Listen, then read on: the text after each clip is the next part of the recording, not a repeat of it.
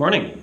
So firstly, I just want to say it's wonderful seeing so many people that I recognize, but it's even more than that, seeing so many people that I don't recognize. I used to be much more active in the GNOME community than I am these days, but seeing that since I stopped being such an active participant, the community's continued to grow, continues to attract new developers is wonderful, and so it's a great pleasure to be able to be here and talk to you today.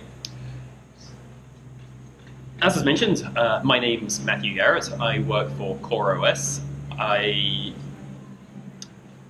I'm not going to be directly talking about things that I work on in my day-to-day work today, but the kinds of concepts that I'm talking about, the idea that we should be concentrating on building software that prioritizes security, safety, is something that is core to what I do work on. And so many of the things I'll be touching on today are things that I am actively interested in developing. There's various components that I'm working on that have some relationship to this. But anyway, back to the immediate focus. These days, software is everywhere. It's very difficult to get through the day without using software. If you phone up anybody and you're asking for help with something, usually the first thing they'll suggest is, well, have you tried checking our website? Have you looked for details there? If you end up going further and they want to know how to get in touch with you, they'll probably ask for an email address. And you might be, I really don't want these people emailing me, and so you're, I don't have an email address, and then they don't believe you because that's an obvious lie. Everybody has an email address. It's great. We're able to do things we've never thought of before as a result of this. I can book flights without having to talk to people, which is amazing. In fact, I can do almost everything I want to without having to talk to people, which makes my life so much better. But the cost of this is that we give a lot of information, either directly or indirectly, to the software that we're using. Software knows a lot about us. Both software that we use directly, obviously my email app knows who I email and who I get email from, but in other contexts we are giving that information away in a more indirect manner. If I'm using a web browser, then tracking information that's not directly related to my use of the web browser will allow people to identify things about me. This allows them to generate, obviously, targeted adverts, which is implemented in a kind of interesting way. I'll often search for something because I already own it, and I want to find out more about how I should be using it. And then I start getting adverts for that thing. The fact I'm looking at the user's guide is possibly an indication that I don't need to buy another. Or that if I do, I probably know where to find it. So in some ways, the saving grace is that the software is not always very good at making use of our secrets, but software knows a huge amount about what we do. Any kind of social interaction is likely to be tied together with software because software knows where we are. Even if I'm involved in some sort of social relationship that involves no direct use of software at all, the fact that I'm carrying a phone around and the other person is carrying a phone around will allow the information our software is collecting about us to be used to tie us together. If these two phones keep turning up in the same location, that's an indication that there's probably a link between the people owning those phones. Even if we are not telling the phone where we are, even if we're not telling the phone that we're meeting this person, someone with sufficient insight into the information that's being collected about us can tie that together, can learn even more about who we are, about how we're spending our time.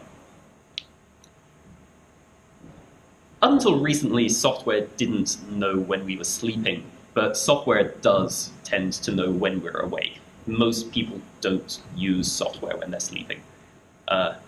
Fitbit and so on have kind of changed that. And this is in itself a kind of scary thing.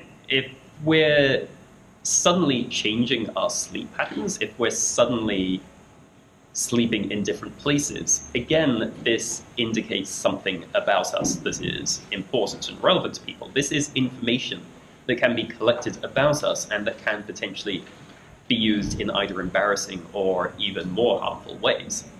At best, it might just mean that vendors use this information about our sleep schedules to figure out when it's worth buying advertising on TV.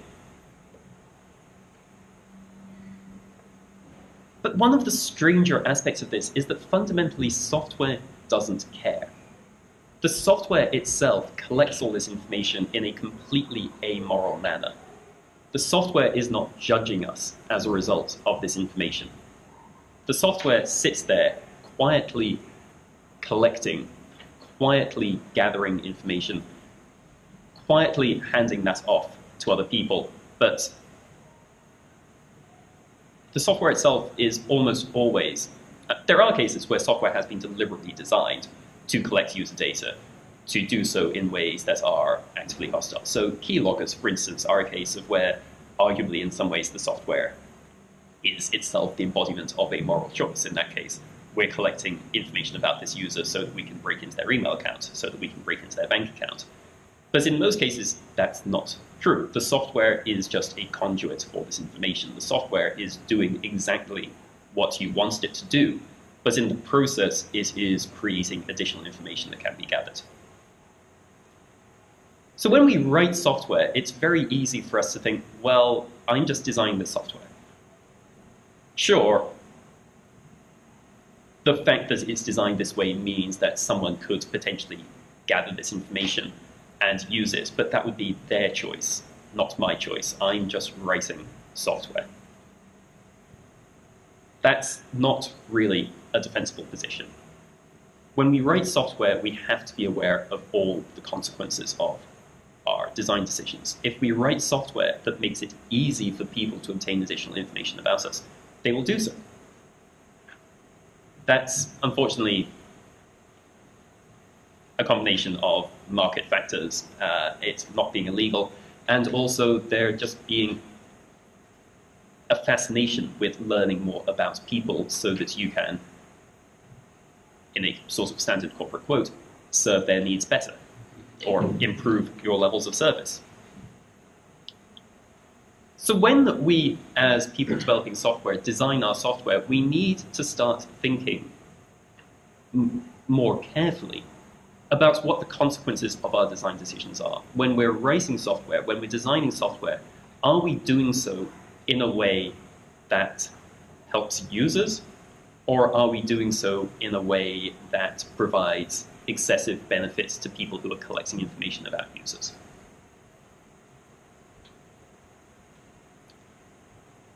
One of the things that we obviously care about when we're writing software is security. People don't like writing insecure software. Insecure software is a problem for many reasons. Obviously, there's the I'm running insecure software, someone's able to break into my computer through the insecure software, and then potentially they're able to use that as a conduit into my company network. They're able to obtain all kinds of things they shouldn't be able to obtain. At best, insecure software is often basically a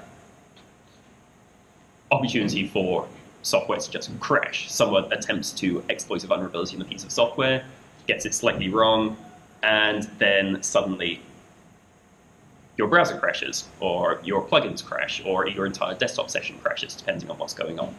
So at best, failures to care about security can be a gross inconvenience to users. At worst, it can be something that compromises their entire employment, life, whatever. Yeah, there's ways that allowing insecure software onto someone's systems can have a really strongly negative aspect on them. And when we talk about security, we often think about it in the sort of, well, we're writing code that has to be resistant to hackers. We're writing code that must not allow people to gain control of my webcam without my permission. So while there are cases where we are thinking about this in terms of, does this allow people to steal information that I have access to, but which doesn't belong to me, there is also much more about, we care about protecting the privacy of that individual user. If my corporate network is sufficiently secure, then someone breaking into my laptop is not necessarily going to be able to get much further than that. They'll have access to everything I have access to, but no more. But if they're able to gain access to enough information about me, they're potentially going to then be able to blackmail me into doing more than that. Or it doesn't even necessarily have to be about that. They can use that information in other ways to make my life difficult. They can potentially notice things that indicate that I am engaged in behavior that is arguably criminal, and then use that against me. And so when I talked about some of this at Squadec a couple of years ago, Federico, maybe instead of talking about these as two completely distinct issues, like security and privacy, both of which are quite intertwined, we should instead talk about an overarching concept of safety. The idea that we should write software that is fundamentally safe, software that does not have security issues, but software which also does not have privacy issues. I think this is a very useful tool to think about. Often when we're talking about privacy issues, people can get caught up in the idea that, well, privacy is all about cryptography, everything being encrypted, making sure that nothing is visible to anybody. And then security as being, well, we use many of the same tools, but we use them for a different purpose. Security is we avoid people breaking into things. And privacy advocates and security advocates are often not the same people. The two can even occasionally be quite, can occasionally work in ways that are opposed to each other. So I think the idea that instead of talking about one or the other, we talk about something that encompasses both, and that focuses on the idea that many of our security improvements are focused on improving privacy, and many of our privacy improvements are, to an extent, also benefiting security, means that having this term of safety is an important one.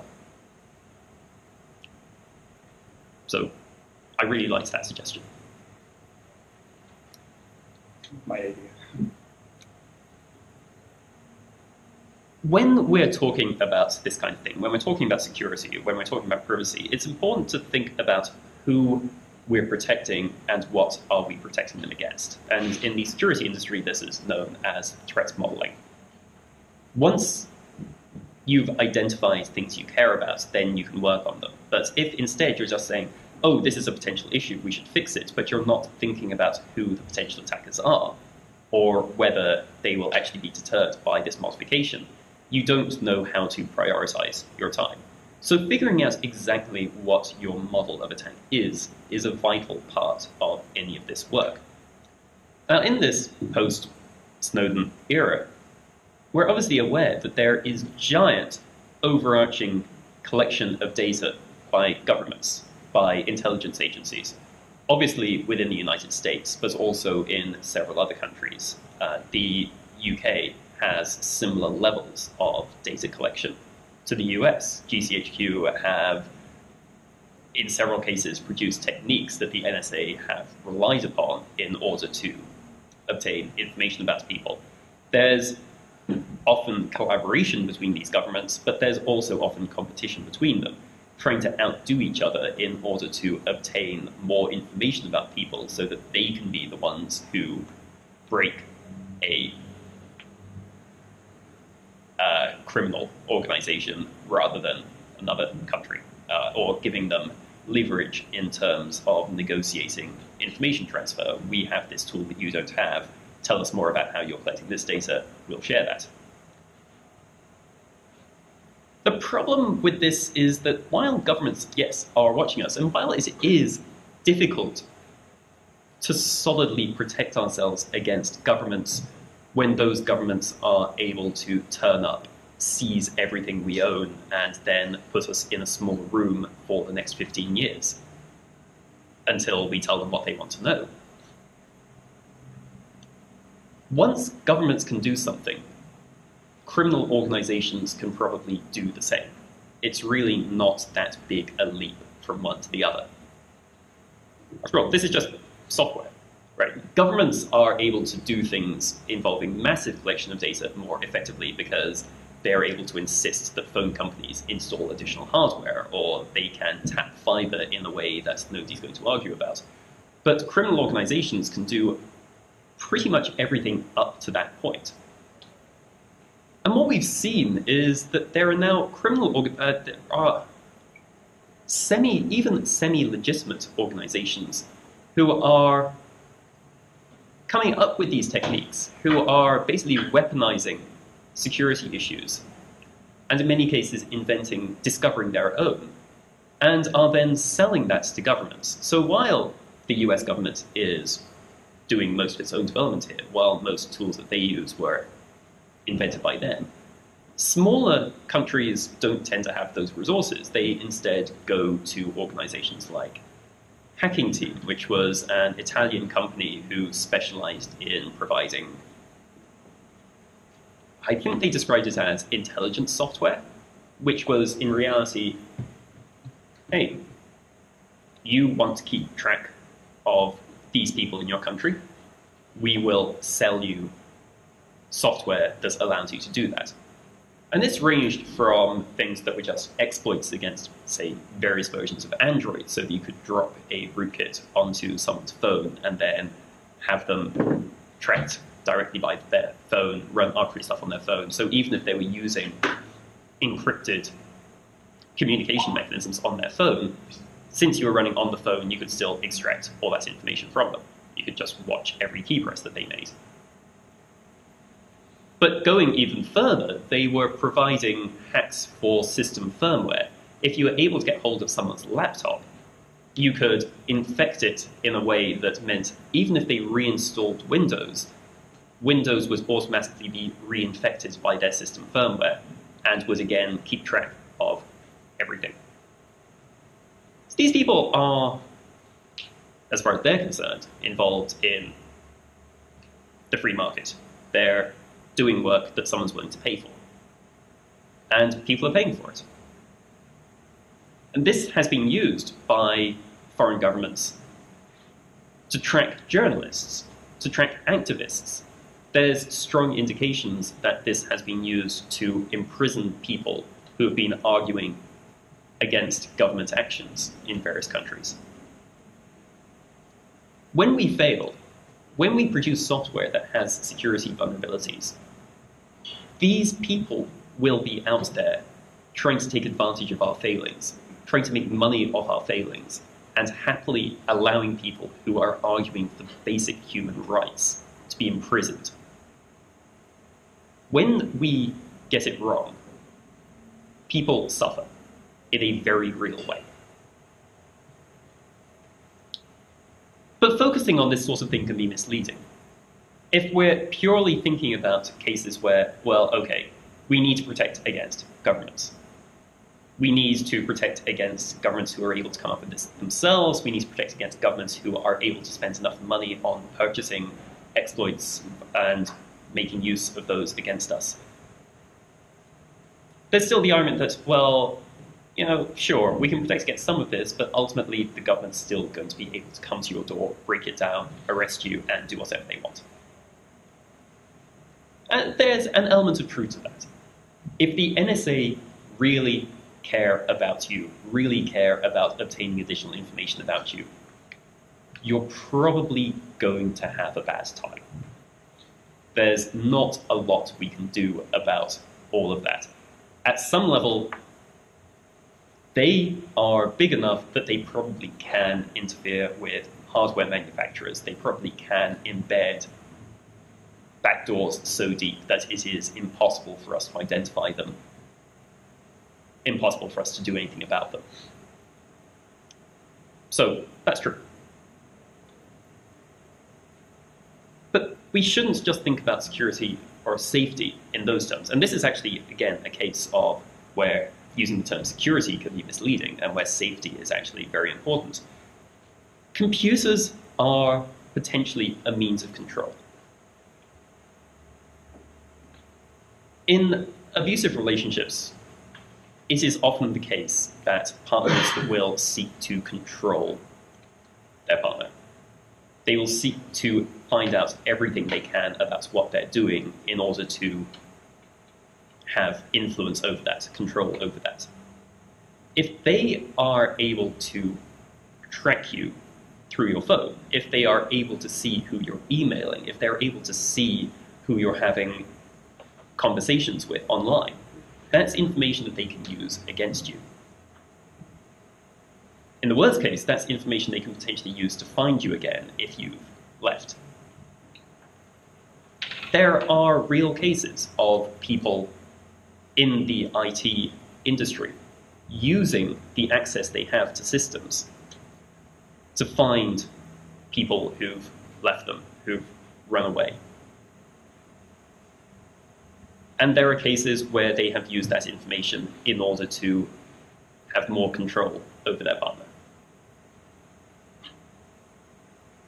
So sure, we can't just think about this in terms of governments, because that way it's very difficult for us to ever feel that we're making a real difference. But we can think about this in terms of protecting against people like ourselves. Not everybody in the software industry is a fine, upstanding individual. It should not be possible for us to violate the trust that people have placed in our software.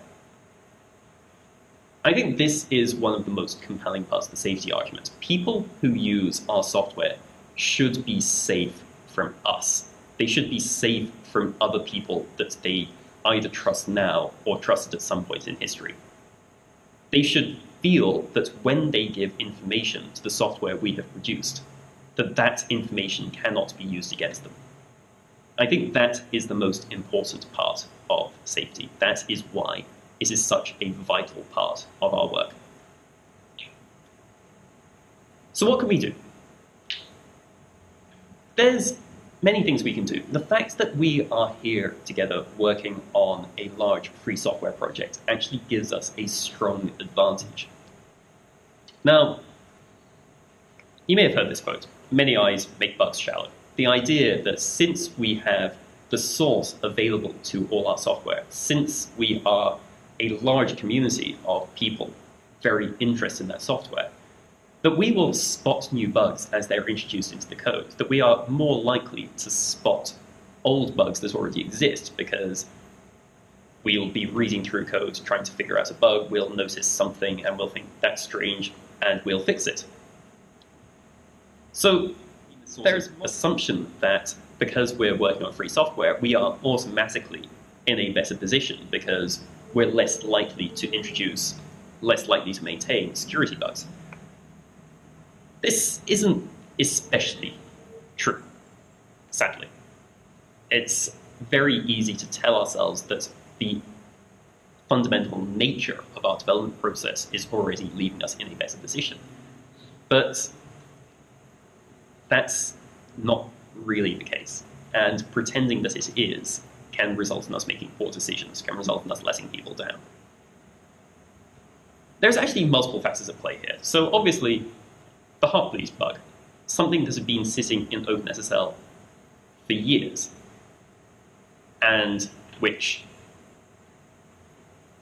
was only recently discovered. Now, potentially, the fact it was discovered is great. Someone looking at the source code identified this issue, it got fixed. In a sense, that is exactly what we would expect to see. But it was there for so long that it's difficult to argue that we really demonstrated our virtues in that case. It doesn't help that OpenSSL is almost entirely unreadable, but even so, that's not a staggering success story on our part. We have evidence that the NSA have exploits for various pieces of free software that are still current, that are still useful to them. And yet we don't know what they're targeted against. We have not seen enough evidence of them being used in the wild for us to be able to identify the vulnerability that they're exploiting. And we've got lots of people looking at that code. We've got lots of people trying to fix it. And even so, we have reason to believe that there are still exploitable vulnerabilities in various pieces of core code.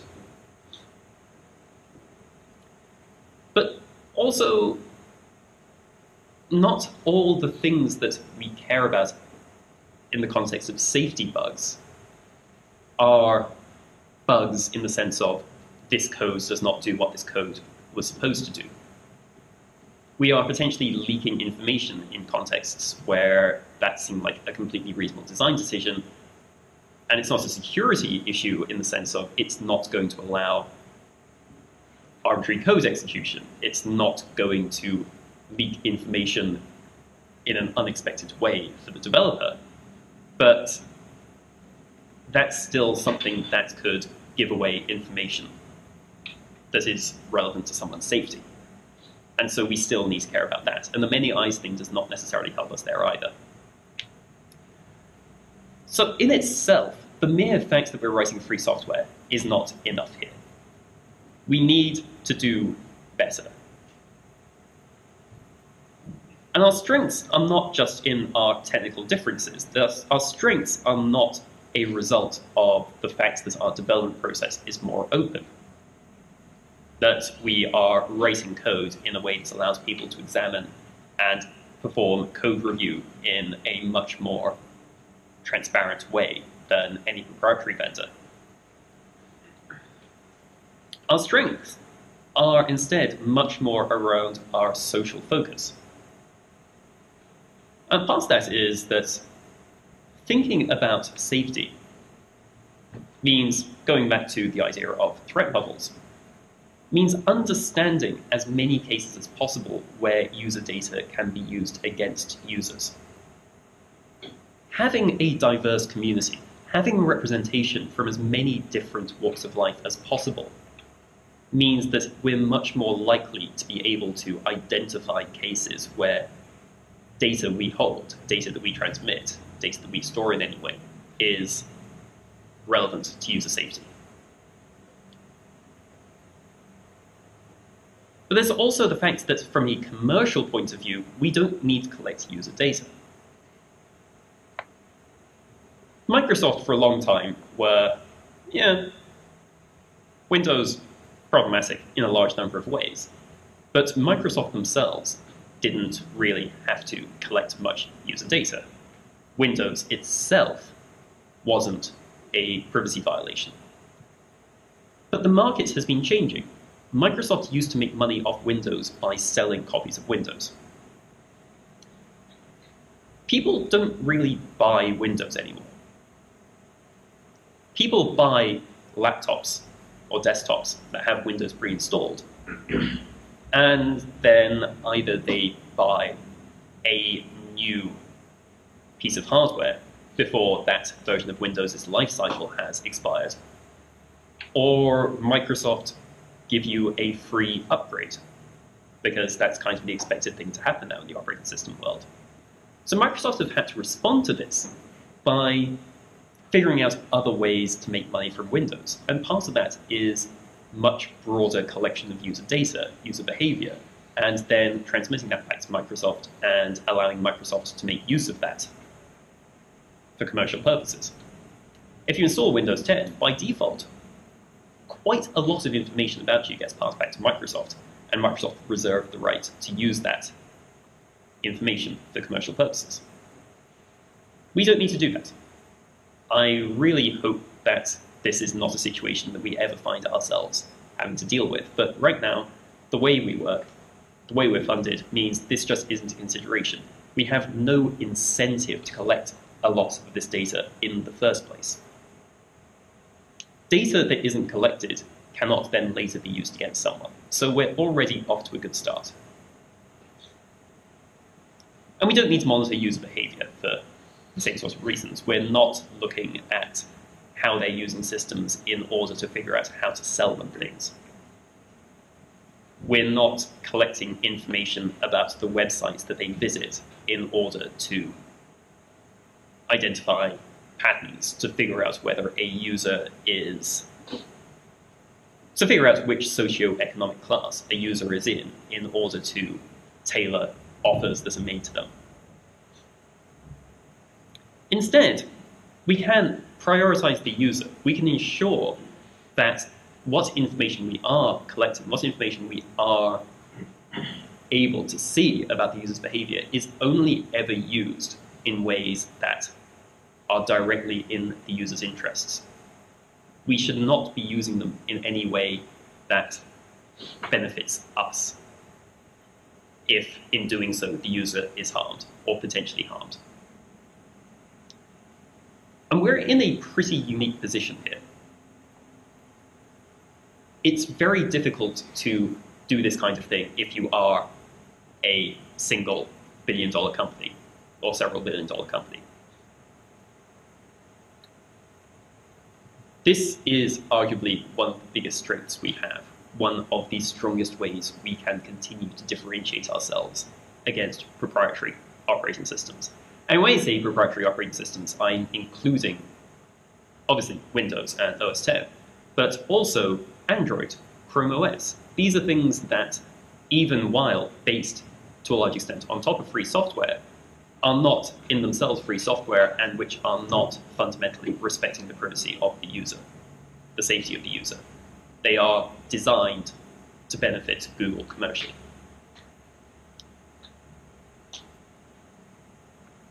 We're not there yet. The GNOME platform has the potential to be the safest operating environment. But right now, we're not there. And in order to get from where we are to where we want to be, we need a focused plan.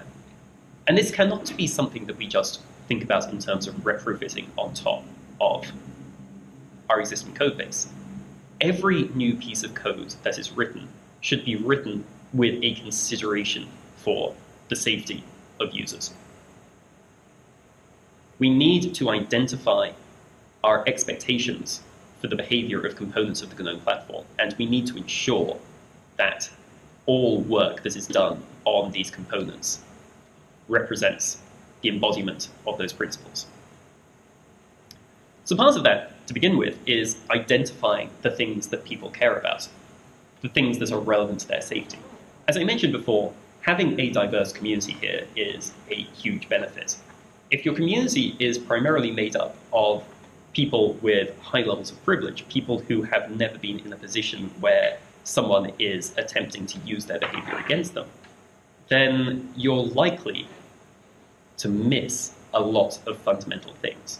You need to spend a lot of time talking to people from a huge range of different backgrounds, identifying how they use computers, figuring out what information they're putting into those computers, and thinking about how people could use that information against them. We are ourselves not going to be able to do that particularly well. We need a strong, diverse community in order to benefit from this. Once we've identified the things that people do care about, the things that are relevant to their safety, we need to audit everything and identify cases where that information is currently leaking. A lot of things that were perfectly reasonable design decisions 20 years ago have been carried over to the present day, and those design decisions may not look so great anymore. And we've understood that at a technical level for a long time. We rewrite components not because we desperately like writing code that already exists. We do it because we want to do a better job. We know more now about software than we did 20 years ago. And this has to be applied not only to the code itself, but to the behavior of the code. Things like no more HTTP anywhere. With the exception of users going to an HTTP-only website, our platform should not be making any HTTP connections. Anyone in the network path between a user and the site they're talking to knows exactly what they're asking for and knows exactly what response they get back. Now, some of that seems kind of harmless. So say I ask for the weather over HTTP. What's the harm there? The weather is not secret. But by doing so, I'm gaining information about where a user currently is. And if not necessarily directly where a user currently is, I'm gaining information about places that that user cares about. Maybe they're currently appearing on an IP address that resolves to somewhere in LA, but they're asking for the weather in London. Well, that's a user who's potentially about to get on a plane at LAX. They've just reset their location in order to see what the weather's going to be like when they arrive. Anything, no matter how trivial it seems, that's going over HTTP should not be. And we need to audit everything. We need to identify cases where this is still happening, and we need to fix them. We need full support for data encryption at as many levels as possible. Now, the gold standard here is arguably full disk encryption. But that's not ideal in a number of cases.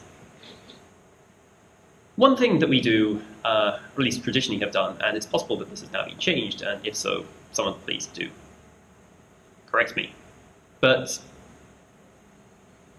libVTE stores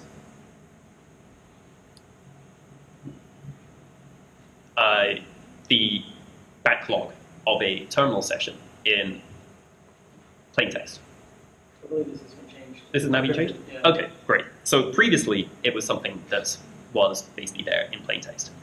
And that was a good design decision. We don't want to have to stick the entirety of your backscroll in RAM, because that can end up taking a lot of RAM, and then people start complaining that GNOME terminal is bloated because, well, yes, it's taking up 100 megs of RAM because we've got 100 megabytes of data in your scrollback buffer, because that's what you asked for.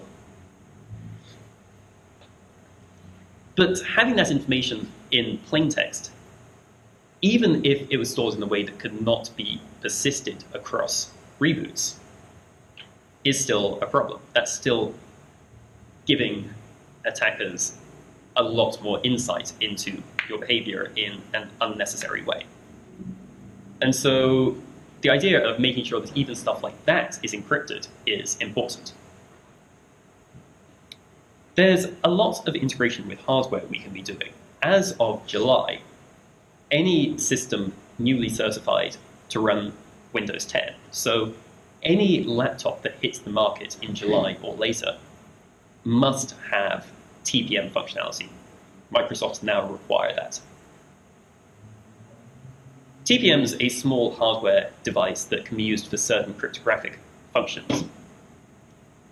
It's not very fast, it's not very good, but the idea is that you can generate keys and store keys in the TPM that will never be released to the system as a whole. The private key is only ever visible to the TPM. And that's a case where we can do more to protect users. When keys are generated for various purposes, we should be doing that on TPM rather than doing this in a way where the private key remains stored on the user system and can potentially be stolen.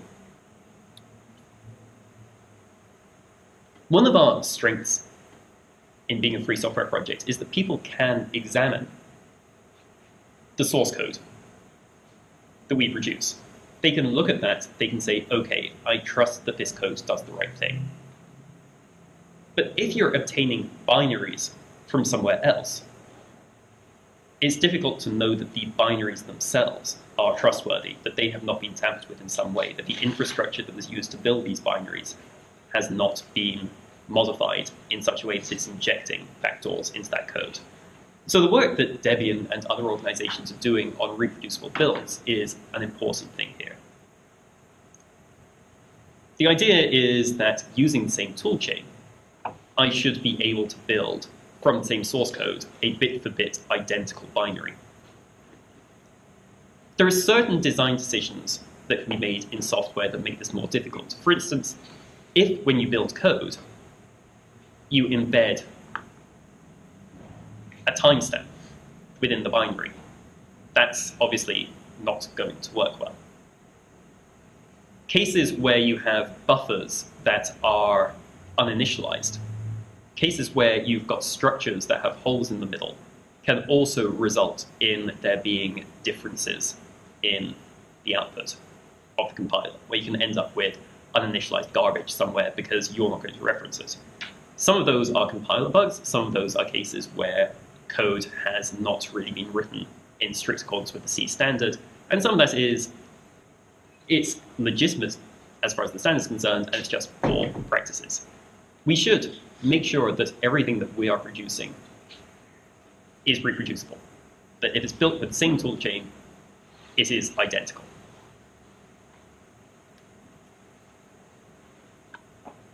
Application segregation is, again, a massively important part of this.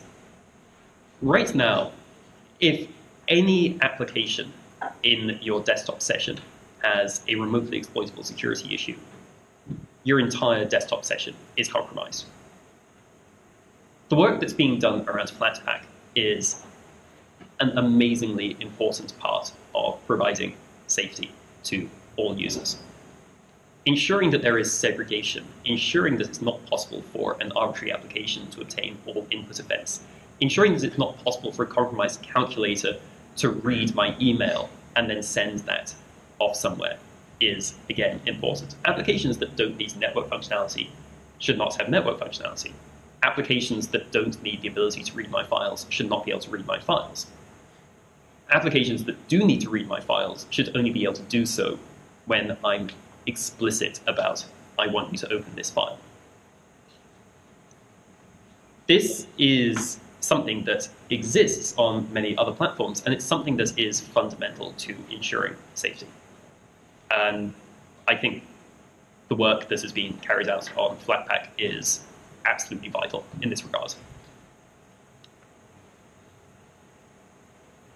And we should be providing transparency around remote services. Where we use remote services, it should be clear to the user that that is happening. It should be clear to the user what information is being passed and what information is being returned.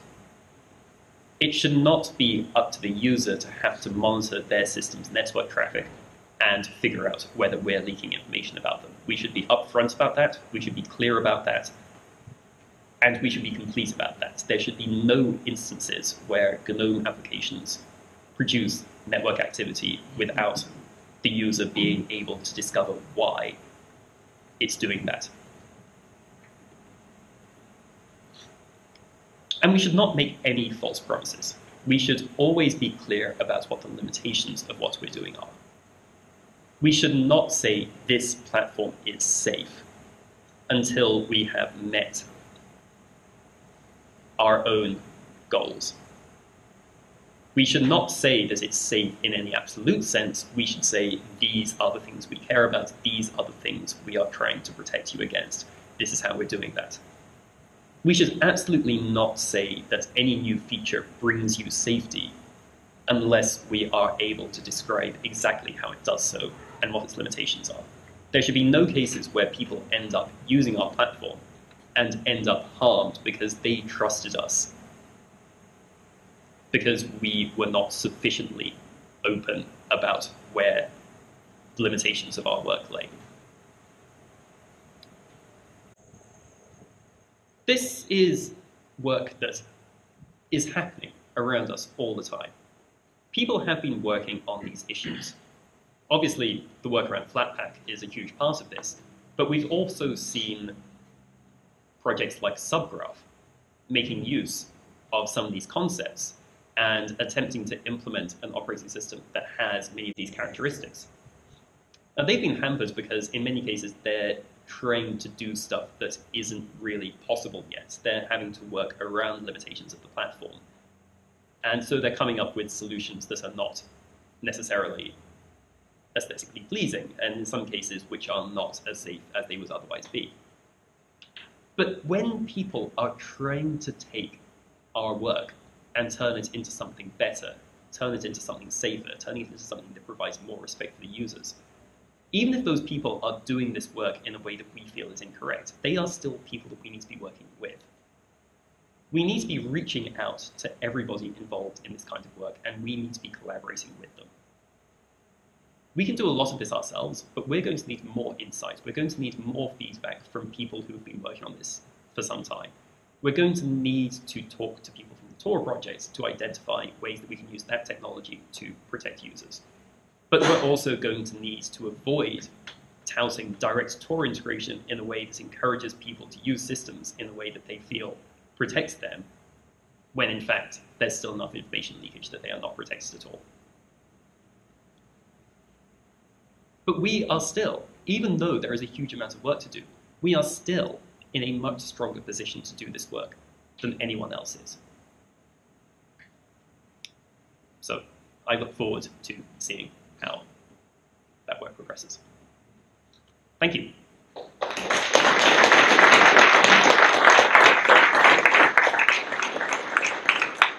So I have a few minutes. Yeah? You mentioned security, and like we want to use software that is secure, and yet almost all of our software is written in C, which is a language that's optimized to create holes. So like, do you see benefit in using something like Rust or C++, which does two things together with respect? Yeah, fundamentally, from a security perspective, C is suboptimal. And we have a lot of legacy infrastructure and a lot of contemporary infrastructure built around C.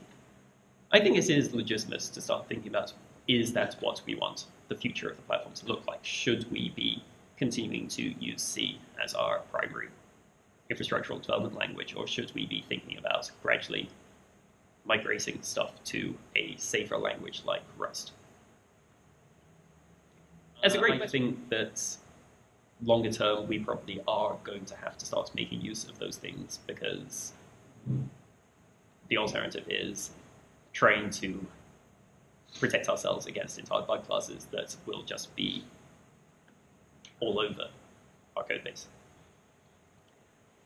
But focusing too much on that, and this is again why I prefer safety of these sorts of security privacy dichotomy. Many of the things that right now will have the biggest impact on our users are completely unrelated to the language of implementation. It's due to the way that our software is behaving, or due to the services that we're making use of. Stuff that's not a direct part of our platform, but down to the way that we're using information. And I think that's possibly a more useful focus in the short term.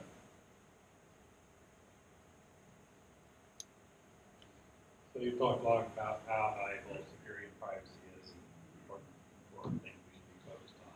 Mm-hmm. And you also talk about listening to users and what they want. And I think, from my perspective, we have many years of examples that users in general don't actually want security and privacy. They want convenience and they want free stuff. And how do you reconcile that? Right. So you have to the 26-character password into your system upgrade. The security privacy split, security convenience split is one that people often bring up. You ask users to do something that makes them more secure, and then instead they do something that makes their life more convenient. But okay, how many people were using Unix environments in the mid-90s or earlier? Sorry for those of you who weren't born yet. So you used Telnet a bunch, right? Telnet was great. Telnet let you log into other systems. And if you weren't using Telnet, if you were doing stuff on the local network, you might even be using RSH, which was even more convenient than Telnet because you didn't need to type a username. And that was wonderful. And then SSH came along. And SSH was like Telnet or RSH, but it was actually secure. So, cool. But the reasons people migrated to SSH were not necessarily that it was more secure. The main reason I started using SSH was that it set up X application forwarding for me magically. The more secure tool was also the more convenient tool. Depending on how secure you think X application for it. Right. So there are obviously issues around that. But even so, by providing something that has a more compelling feature set and which was also more secure, users were willing to adopt the more secure solution. And yeah, just plastering security on top of something that already exists, especially if that security is then in the form of you need to type in more passwords or you need to click through more stuff, is never going to work. We're not going to be able to impose security on users if, in doing so, we make their life more difficult, even if we are aiming to protect them in the long term. This work needs to be done in a way that is still focused on usability and convenience. It's one of the reasons I mentioned subgraph rather than cubes. Cubes is another operating system environment that is built around user privacy and safety as a core component.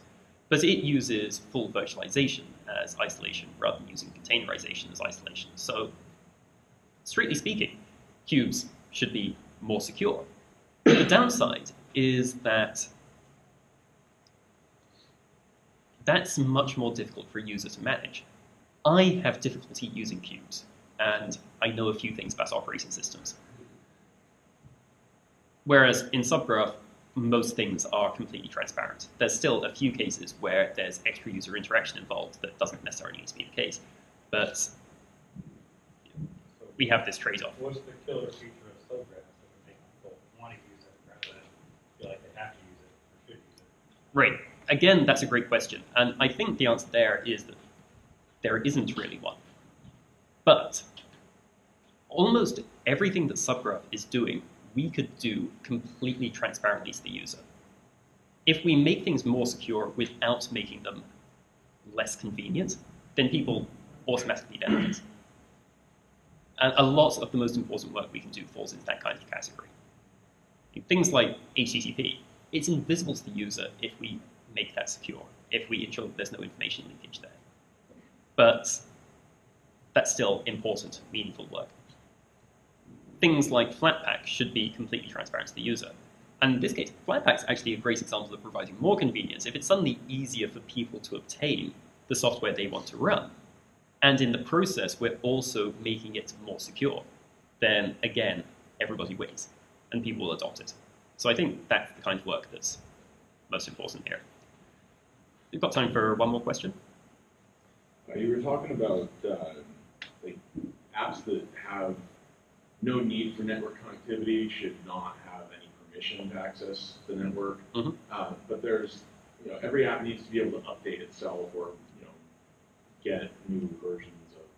It's not necessarily the case that the app should be doing that itself, but that the infrastructure around Okay, that but then could do then so. you get into, should the app have to register with a service that you provided through an API to make sure that the service updates it? Should it have an API itself that just makes a call to that? Like, how should that all be designed? And Great questions. And if there's other needs for other functions that also touch the network or other permissions, how can you provide a complete API that handles all these different cases and then still provides you security? So one thing here is that we should not let perfect stand in the way of good. If we can solve basically 90% of the problems and then the other 10% are applications that don't really need to touch the network are still allowed to because solving this is difficult, fine. That's still way better than where we are now. Yeah. But this is the kind of conversation we need to be having. This is the sort of thing we need to be thinking about in order to identify how we can better solve these problems. And some of these are things where it's very easy for me to stand here and say things like, yeah, why does the calculator need network access? Which is a legitimate question to ask. Yeah. And then you start thinking about this and, well, okay, maybe there are various subtleties that mean under certain circumstances. Sure, right.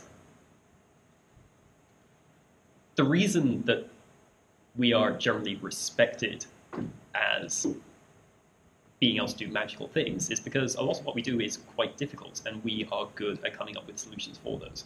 And this is one of those things where we're just going to have to do a really good job. So I think I'm out of time now, but again, it was a pleasure and a privilege to be invited here to speak to all of you. Thank you for your time.